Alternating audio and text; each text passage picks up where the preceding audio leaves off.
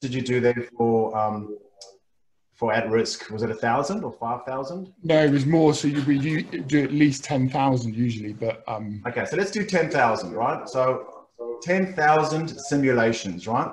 Here we go. 10, 1, 2, 3. And let's just do a quick count. 1, 2, 3. That's it, done. 3 seconds, Control R, 10,000. Crazy.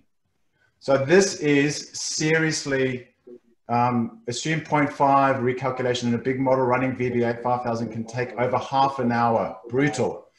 Okay, Matt, thanks for that. 5,000 can take over half an hour. I've just done 10,000 in 3 seconds.